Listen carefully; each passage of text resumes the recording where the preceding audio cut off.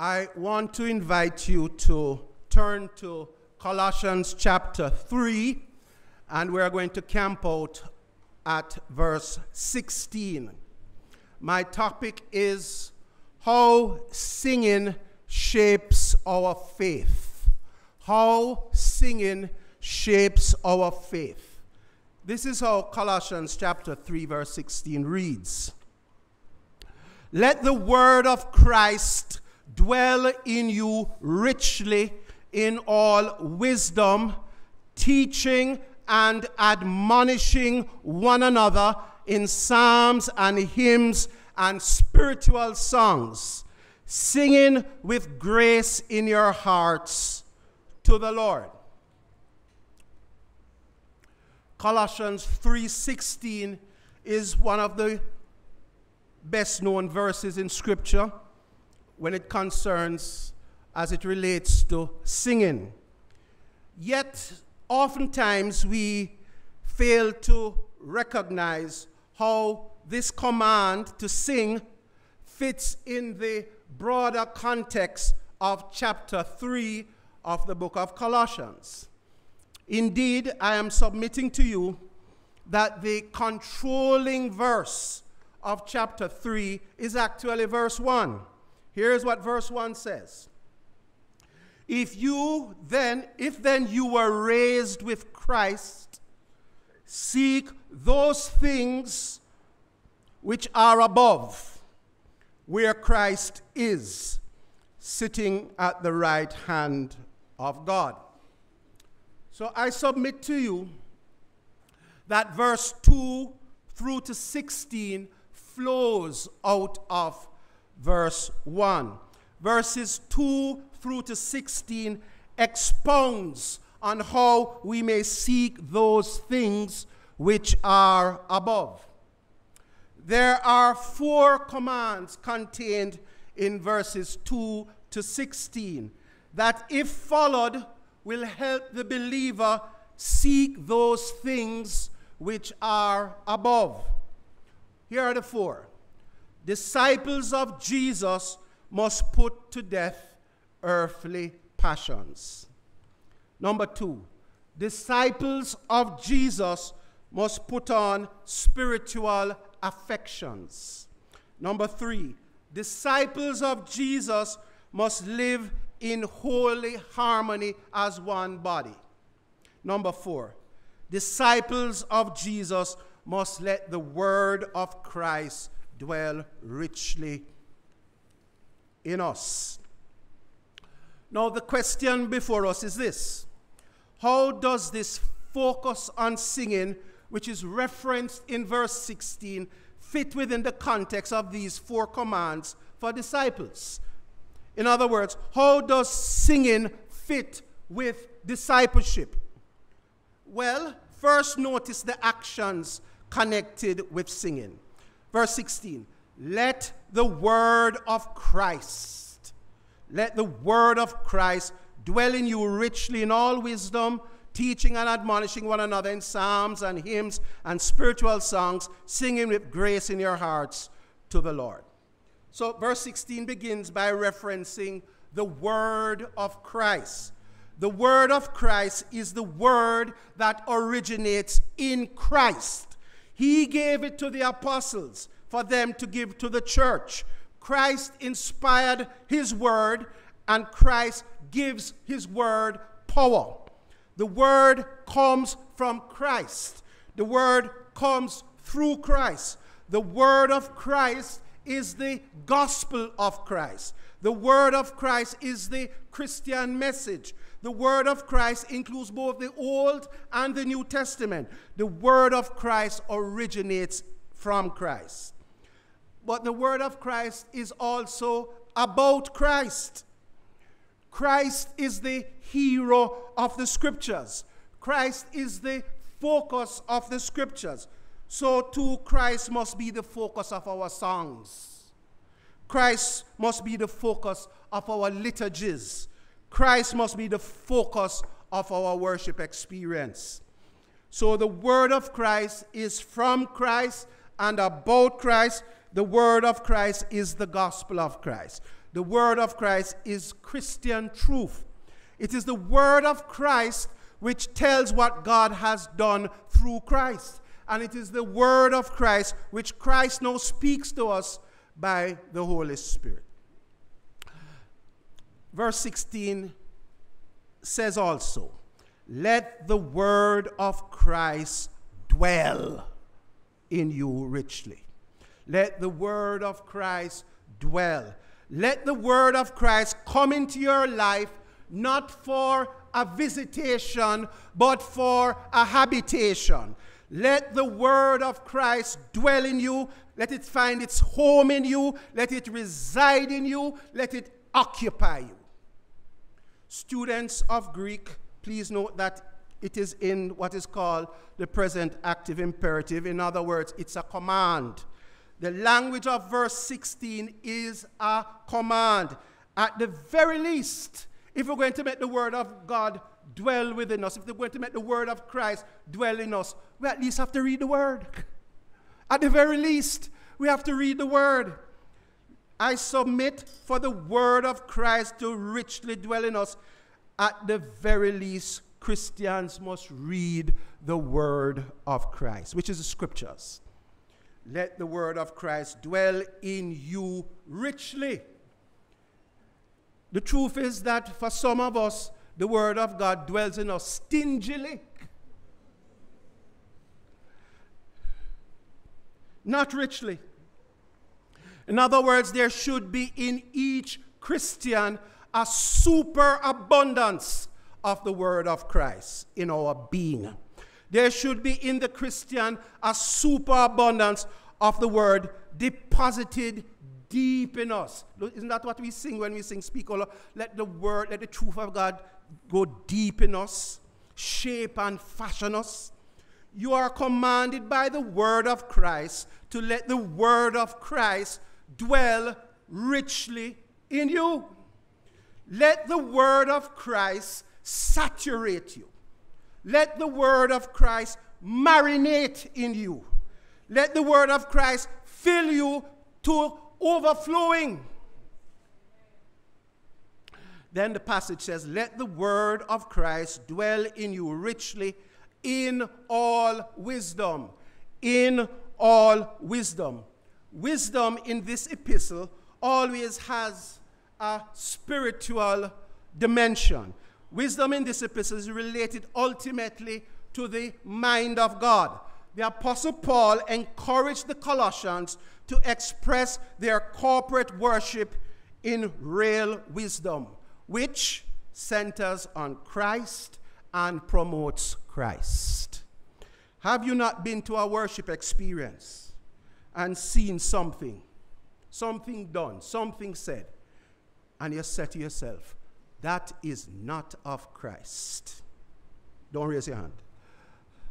Have you not been to a worship experience where you said to yourself, that is purely of the flesh, and that is not of Christ?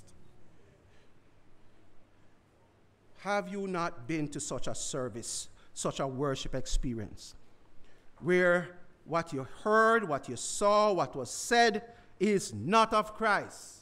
It is of the flesh. And that which is of the flesh is not pleasing to God. That which is of the flesh is men-pleasing and not Christ-honoring. The Apostle Paul is making the point that as the word of Christ dwells in us richly, it will shape and fashion us in Christ's likeness, that the light of Christ might be seen today in our acts of love and our deeds of faith. Those words kind of sound familiar to me. It means that our worship will be influenced by the wisdom of Christ more than by the wishes of men and the flesh. One of the things we must note in Scripture is that God prescribes how he is to be worshipped. And sometimes we run the danger as human beings of tinkering with worship and trying to innovate and do things to make it spice up and look nice and what have you, when God has laid out in his word how he is to be approached. We do not well when we try to tinker with worship. We come to God on God's terms, not on our terms. Verse 16 says, let the word of Christ dwell in you richly in all wisdom, teaching and admonishing. Teaching and admonishing. The reference to teaching and admonishing is the very vocabulary of discipleship. The reference to teaching and admonishing is the language of discipleship. Teaching is the orderly arrangement of truth and effective communication of it. Teaching is mentioned as a spiritual gift in Paul's writings. Teaching is closely associated with the role of the pastor, as per Ephesians 4, verse 11. But here in Colossians 3, verse 16, the church members must teach each other the ways of the Lord. Everybody must teach everybody the ways of the Lord. Teaching as used here is a reference to the content of our faith. It's a reference to the gospel message. Teaching as used here is the same as the word of Christ that is supposed to dwell richly in every believer, in every Christian. Then he talks about admonishing. Admonishing differs from teaching somewhat. Admonishing has a strong element of encouragement. The Christian community is to be an encouraging community. And very often our default setting seems to me sometimes to be just tear down and cuss and go on bad. You can say ouch when you go home. Admonish is a verb that means to warn, caution, or urge someone to do something in a gentle or kind manner. That's what it means to admonish. And in the context of Colossians 3:16, admonish means to encourage and guide one another in the faith, helping each other to stay on the right path and to avoid spiritual pitfalls. So Paul says, let the word of Christ dwell in you richly in all wisdom, teaching and admonishing one another in psalm, hymns, and spiritual songs, singing with grace in your hearts to the Lord. The Apostle Paul in verse 16 is intentionally connecting singing with discipleship. In other words, for Paul, singing is an essential part of discipleship. Please note that the command to sing psalms, hymns, and spiritual songs is given to the whole church, not just praise team and choir. This means that if you are blessed with a singing voice, you must sing. It also means that if you can't sing, you must sing. If you're not a voice, you must still sing. Congregations can get away with that, choirs can't. Everybody must sing. So if you can't sing, you must sing. And if you can't sing, you must still sing. So nobody is exempted when they come to church. Everybody is commanded to sing. God commands us to sing because singing is an essential part of discipleship.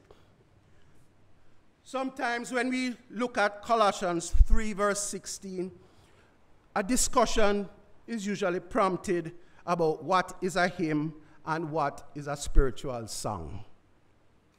Nobody really debates what is a psalm, but what is a hymn and what is a spiritual song is somewhat open to discussion, somewhat open to debate. I sought the help of my friend, Dr. Clinton Chisholm, on this, and here's his response. Quote, all hymns are spiritual songs, but all spiritual songs need not be hymns. All gospel music is religious music, but all religious music need not be gospel music in the sense of telling the message of salvation. Let me say it again because I think it bears repeating. All hymns are spiritual songs, but all spiritual songs need not be hymns. All gospel music is religious music, but all religious music need not be gospel music in the sense of telling the story of salvation. The Apostle Paul would have us know that singing is an essential part of discipleship because it helps Christians accomplish all the other commands in Colossians chapter 3. Let us work our way back through the commands in this passage and consider how singing functions uniquely in each. I want to give credit where credit is due. I am very indebted to the YouTube teaching ministry of Pastor Scott Aniol, A-N-I-O-L. And my next 4 points are heavily influenced by his teaching. Here's what he says firstly. Singing helps the word of Christ to dwell richly within us. Singing helps the word of Christ to dwell richly within us. It is one thing to read the word of Christ. It is one thing to listen to the word of Christ. It is an entirely different thing to let the word of Christ richly dwell within us. How do we do that? Well, the word of Christ is able to dwell richly within us through what the Bible calls meditation. Meditation. You know Psalm 1. Psalm 1, a great psalm about meditation. Blessed is the man that walketh not in the counsel of the ungodly, nor standeth in the way of sinners, nor sitteth in the seat of the scornful, but his delight is in the law of the Lord, and in his law doth he meditate day and night. Psalm 1 verse 2 says that the blessed man meditates on the law of the Lord day and night. The Hebrew word for meditate literally means vocalize. Vocalize. Sometimes meditate is translated as to muse on something. To meditate is to engage not just the mind, but also the heart. To meditate on something is to allow it to form and shape our hearts. This shaping of our hearts is a process. This shaping of our hearts tends not to happen quickly. Letting the word of Christ dwell in you richly takes time. It takes time to really taste and savor the truths of God's word. It is like when you get a nice piece of cheesecake. Don't ask me how I know about cheesecake. You could just chew it all up quickly and swallow it. But in doing that, you are denying yourself the joy of eating cheesecake. I believe cheesecake is one of the evidences that there is a God. Satan would not have given you cheesecake. That is a gracious gift from a loving God. When I speak to some people, I said, that is one of the evidences for the existence of God. You could just chew it up quickly and swallow it. But in doing that, you are denying yourself the joy of eating cheesecake. You don't really get to taste the sweetness of the cheesecake. The best way to eat cheesecake is to let it roll around in your mouth so that you really taste it all the way until it melts away. That's what meditating on the word is like. You savor it. And one of the best ways God has given us to slowly savor the word of Christ is when we sing the word of Christ. Singing slows you down. You can't rush through the words when you sing. Singing forces you to take time with each word. Singing enables you to savor the rich truths contained in the psalms, hymns, and spiritual songs. The word of Christ dwells richly in us, when it moves from mere head knowledge to heart affection. And this is accomplished when we sing psalms, hymns, and spiritual songs. There's one thing we must note. The word of Christ will not dwell richly within us if what we're singing is not sound doctrine. Christians need to carefully evaluate what we are singing to make sure that the lyrics are faithful to the teaching of God's word. This is also why it is so important that we actually sing some word. That is why it's so important that we actually sing some scripture, because there's no falsehood in scripture. I can maybe point you to one or two hymns that get doctrine wrong. Not many. And quite a few popular songs around town that get doctrine wrong. But you're not going to get doctrine wrong when you sing the Psalms. When we sing the Psalms, we are singing Holy Ghost-inspired scripture. The hymns might get the doctrine wrong sometimes. The spiritual songs might get the doctrine wrong sometimes. But the Psalms will never get the doctrine wrong. The Psalms represent sound doctrine. The Psalms are sound doctrine. Yes, in preparing this message, I was convicted in my role as pastor. I recognize that as pastor, I need to do something to influence us as a congregation to sing more psalms when we come to the worship experience on a Sunday. So singing helps the word of Christ dwell richly within us. Here's the second point. Singing harmonizes God's people. Singing harmonizes God's people. Disciples of Christ must live in a loving, harmonious way with one another as one body. Paul cautions about this harmony in the body in verses 12 through to 15. Hear what he says. Therefore, as the elect of God, holy and beloved, put on tender mercies, kindness, humility, meekness, long-suffering, bearing with one another, and forgiving one another. If anyone has a complaint against another, even as Christ forgave you, so you also must do. But above all these things, put on love, which is the bond of perfection. And let the peace of God rule in your hearts, to which also you were called in one body, and be thankful. And then Paul encourages singing. Let the word of Christ dwell in you richly, teaching and admonishing, singing psalm, hymns, and spiritual songs.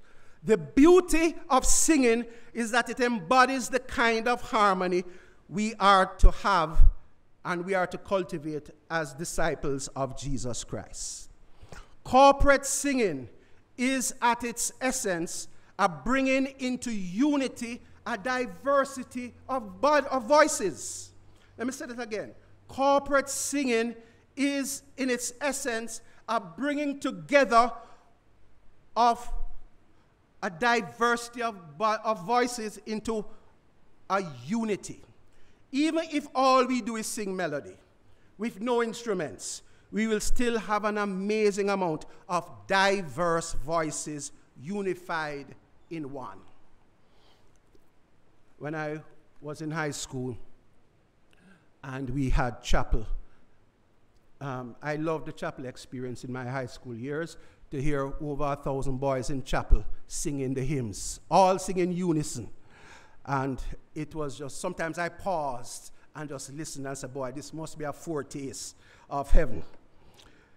There is something about singing together, even just the melody, that creates some kind of harmony among person to person. Singing together harmonizes us. Singing together harmonizes us. Furthermore, good music makes you long for unity and harmony. Here's a quote from Pastor Scott Aniol.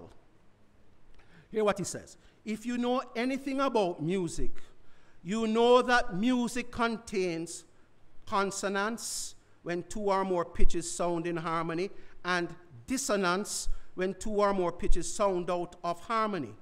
All music has dissonance, even a simple hymn. But good music never leaves dissonance unresolved. Good music uses dissonance to make us long for consonance, and then it resolves that dissonance into beautiful harmony. The very act of singing together cultivates harmony in our homes and in our churches. End of quote. So singing helps the word of Christ to dwell richly within us. Singing harmonizes God's people. Thirdly, singing forms mature affections. Singing forms mature affections. Paul said in verse 16 that singing teaches and admonishes us. No doubt teaching here involves using words to teach truth well. But the primary part of man that music teaches is his affections.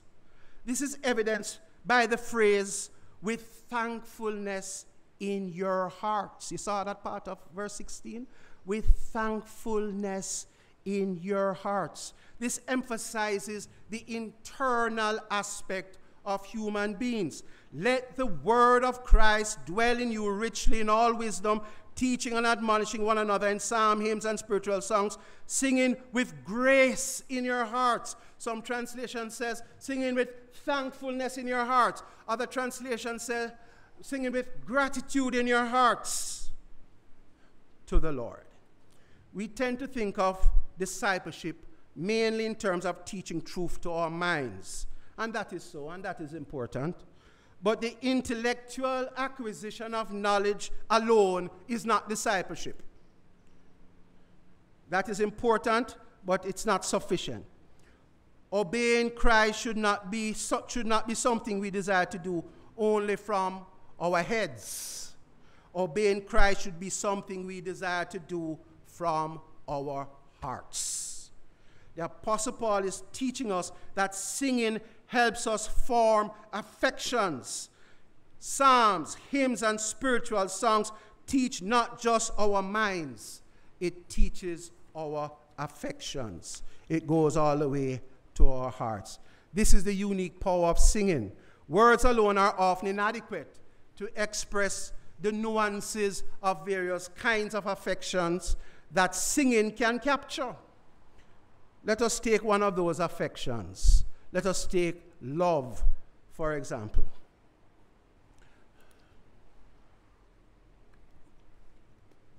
Secular people have distorted that word love. Secular people have abused that word love. Secular people have foisted on us unhealthy and unbiblical ways of understanding love. Lots of bad ideas about love have been communicated by music. A lot of bad ideas about love have sunk deep into our emotions. A lot of bad ideas about love have sunk deep into our hearts. And one of the worst things that can happen is when a bad idea is communicated by catchy music. I thank God for the blood and for my good Christian friends who I grew up with, how they rebuked me and draw me up when they hear me sing songs that Christian Mark does not supposed to sing. Well, I'm so glad we never have those problems. But me did have it. And some of the songs I used to sing them, me all head to church, and I sing the song them, what am I not supposed to sing? I mean, it filled with the Spirit. At least so I thought. And almost all the songs that you hear on radio distort love somehow or the other and give you wrong ideas about love. You know this one? If loving you is wrong, I don't want to be right. If being right means being without you, I'd rather be wrong than right. Your mama and daddy say it's a shame. It's a downright disgrace. As long as I got you by my side, I don't care what your people say.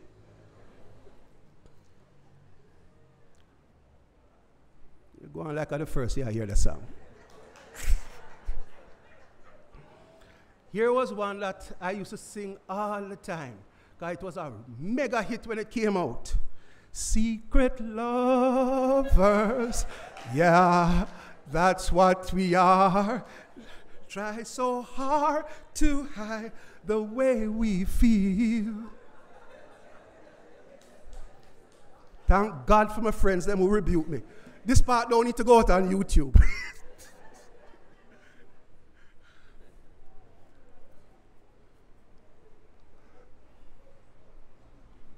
Me and Mrs. Jones, Mrs. Jones, Mrs. Jones, Mrs. Jones, we got a thing going on. I'm celebrating adultery. Them a mash up them family over adultery, and them songs are seep into your spirit. You want one more? I get a dance all one now. Sometimes I wonder why so many men are so dysfunctional in Jamaica. And I am convinced that some of the music we listen to promote dysfunctionality. The late artist Merciless, I have a song named Gizada. You know that song? Don't raise your hand, because you're holy people. Pastor just gets saved, but you know I could save long time. Merciless have a song say, me are the girl Gizada, and a slap me, take it after me father again. I saw the father, saw the son, see him when me come, because all of my brother have 15 sons because we couldn't afford to let the old man down. Then you wonder why we have so much craziness in the society among the men. These secular songs have a way of seeping into your hearts and numb your sensitivities and numb your sensibilities to the leading of the Holy Spirit. These kind of songs have a way of making you think wrong is right and right is wrong, and Satan knows it. That is why Satan is not afraid to make his disciples using his music. Satan is a songwriter too.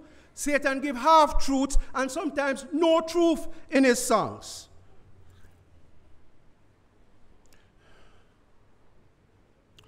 The other day I was taken to task when I described a certain song as having no gospel and no Christ and not fit to be sung among Christians.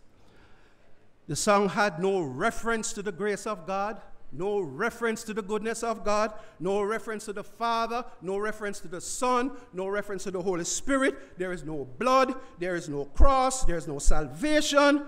How on God's earth can that song be fit to be sung among God's people?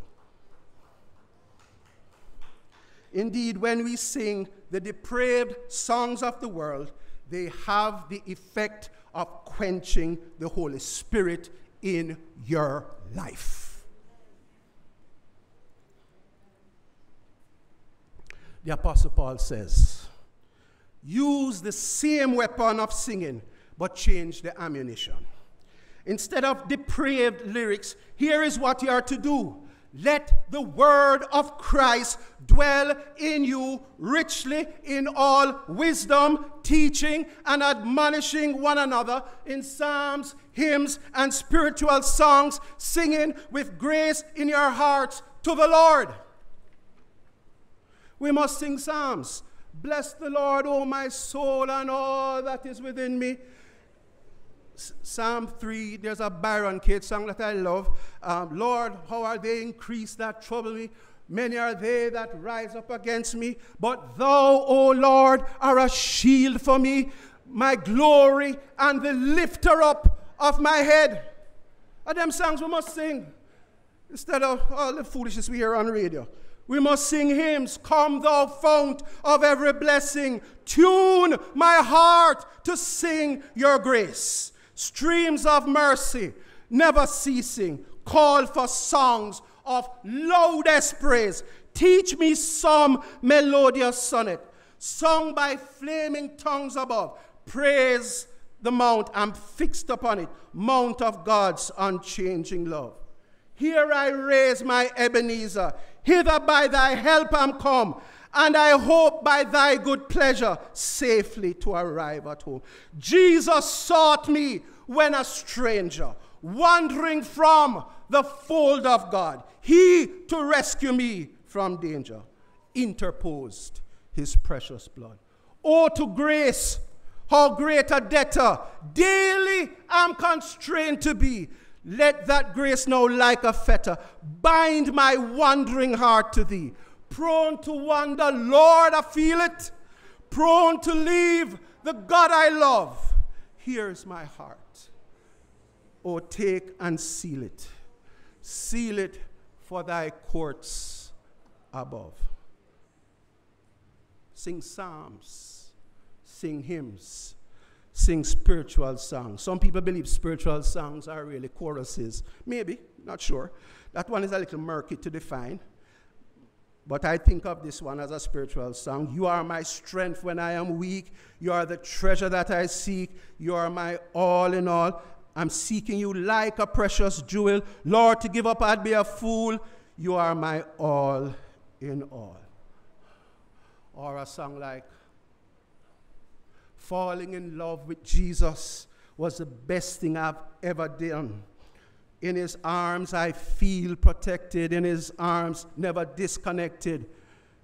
In his arms I feel protected. There's no place I'd rather be. We must use singing to shape our hearts in the truths of Scripture. We must use singing to shape our affections for the things of God. We must use singing to shape our hearts to love what God loves and hate what God hates. We must use singing to shape our appreciation of God in his holiness. We must use singing to shape our hearts to pursue love and joy and peace and long-suffering and kindness and goodness and faithfulness and gentleness and self-control.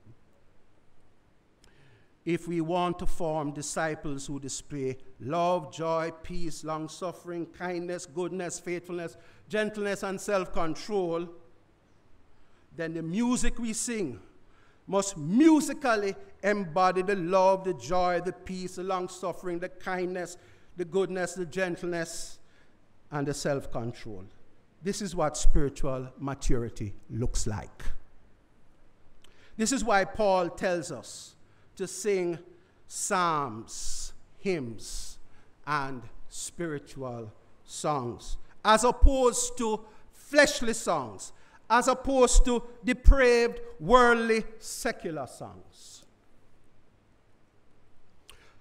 Let me recap a little bit. Singing helps the word of Christ to dwell richly within us. Singing harmonizes God's people. Singing forms mature affections. Here's my fourth point. Singing kills earthly passions. Singing kills earthly passions. Singing teaches that even our natural passions need to be controlled, otherwise they can control us and become our God. Galatians 6, verse 16, Paul says, walk in the Spirit, and you shall not fulfill the lust of the flesh. For the flesh lusts after the Spirit, and the Spirit against the flesh. And these are contrary to one another. We must give care to avoid music that would cause us to have unrestrained passions. Music that's ostentatious, immodest, undignified, and uncontrolled. The great German Protestant leader Martin Luther warned against profane singing and music, which he described as unspiritual, frivolous, proud, and irreverent, and instead said that we should use music that is sacred, glowing with love, humble, and dignified. I'm not going to disagree with Martin Luther on that point. The Protestant reformer John Calvin insisted that singing and music should have weight and majesty rather than being light or frivolous. Singing psalms, hymns, and spiritual songs form a tool of God's grace to shape and fashion us in the likeness of Christ. Singing psalms, hymns, and spiritual songs form a tool of God's grace to combat earthly passions.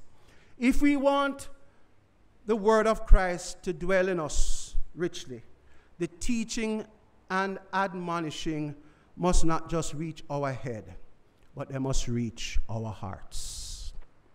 If we fill our lives with the kind of singing that lets the word of Christ dwell richly within us and harmonizes us with fellow believers, that restrains earthly passions and cultivates spiritual affections, then that kind of singing will ultimately help us to seek those things that are above and help us to make mature disciples of the Lord Jesus Christ.